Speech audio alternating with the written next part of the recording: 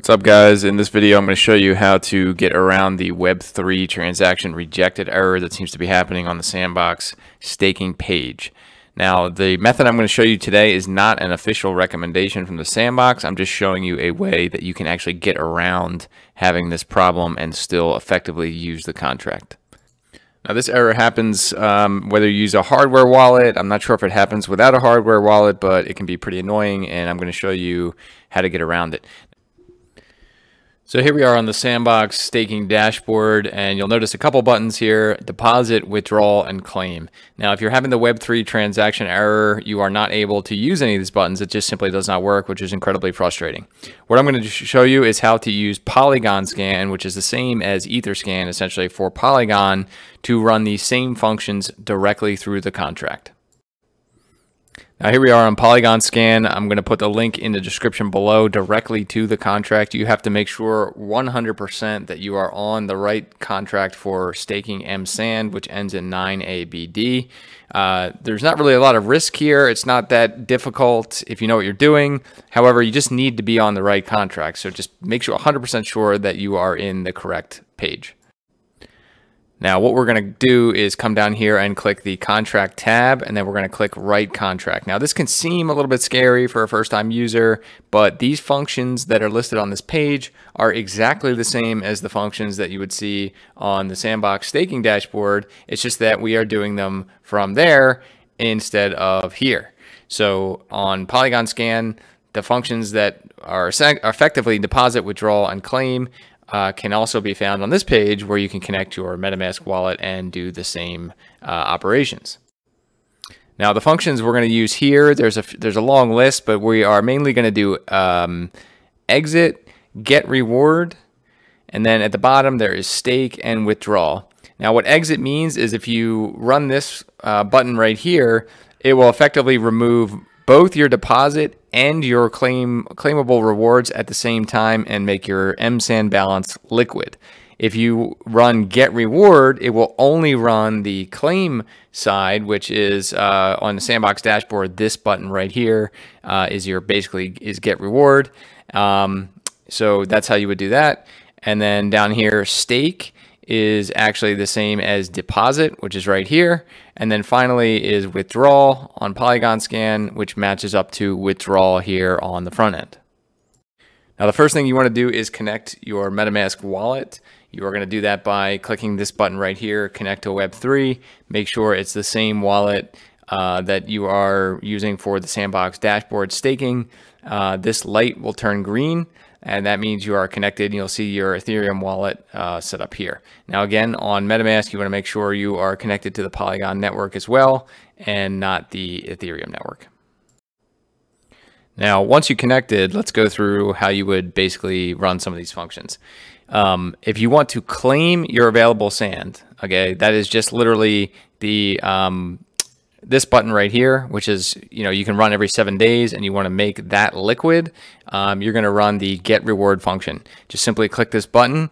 It's going to open up MetaMask. There's going to be a small fee to pay that. And what you'll notice is that the balance of sand for the claim will now go to 0, but that liquid sand will now be available in your wallet address. Now, if you want to stake that claimed sand, or maybe you just have liquid sand as well that you want to stake along with it, what you need to do is come here and note that this says deposit on the main Sandbox dashboard. Down here, the stake button is exactly the same. So when you run this function, you are going to basically just put in the amount you want to stake and then click write. But what's interesting is this is where it gets a little bit tricky, and I'll show you what I mean on the dashboard. What you're going to do is you're actually going to go to the front end here and click deposit. Okay, now you're going to need a liquid sand balance to do this, right? So according to this, it says I have 226.99 MSAND, but my actual balance, if I hover over it, is very long. You can see this huge decimal point placement here. And we actually need to copy that entire thing, that entire number, and then remove the decimal place when we place it in this stake amount here, okay? So what you need to do is actually copy that number. So you have to kind of highlight it here if you can. then just Control C, come back to the contract, go to stake, Control V, and now we actually have to remove the decimal place. Okay, so it looks kind of bizarre to do this, but this is how we actually stake 226 sand with that huge amount of decimal places. Okay, so now we effectively staked sand. Basically, all you need to do is go back to your Sandbox dashboard, and if you refresh the page, you'll notice that your total deposit will have gone up with however much sand you just put in. It won't affect your claim at all because that's different. That has to build up over time. But basically, you will have just deposited sand into the staking contract. Now, if you want to run the withdrawal function right here, which will just remove your deposited sand from the staking account, but I believe it does not also claim at the same time. I think that's what the exit function does. It does both of them. You basically just come down here and you do exactly what you did for stake, but you just put the total amount you want to withdraw right here. Now you also have to put the full decimal number with like full decimal places, but no decimal point. Same way you did on staking, you have to do that here with withdrawal. Click right, and then when you come back to your dashboard, refresh the page, and you'll notice that your deposit should go to 0 or however much you wanted to withdraw, and your liquid MSAND in your Metamask account should go up by the same amount. If you guys enjoyed this video, I just wanted to share with you the Metaverse exchange at gg.exchange. This is a great way to swap tokens, basically almost any token you want, especially gaming tokens, using crypto-to-crypto transactions. So for example, if I wanted to use 0.3 Bitcoin to get sand on Ethereum, I could do that using the Metaverse exchange.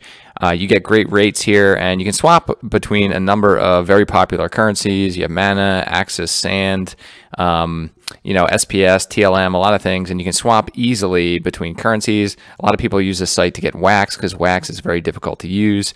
Again, this is not Polygon sand if you were trying to get sand, but it does, you can always bridge Ethereum sand over. But anyways, I just wanted to share this site with you guys because it's awesome for just swapping things that you really need. So let's say I was no longer interested in Decentraland, Mana, I had 500 Mana, and then I wanted to swap into, I don't know, Engine Coin, which is a great project. You can do that right here. A lot of people grind games. If you grind Axie Infinity and you want to you have that token on Ethereum, you could swap it into Engine. If you grind, if you grind anything, any of these games, or you just kind of want to cash out, like a lot of people play Splinterlands and they just want to cash out into something else, like Bitcoin, for example. So let's say you had 50,000 Splinterlands tokens, you could swap into Bitcoin using this site. I believe this is on Binance Smart Chain. There's instructions on how to do that on my YouTube channel. But anyway, I love using this website for easy crypto-to-crypto swaps, especially gaming swaps, and wanted to make you guys aware of it.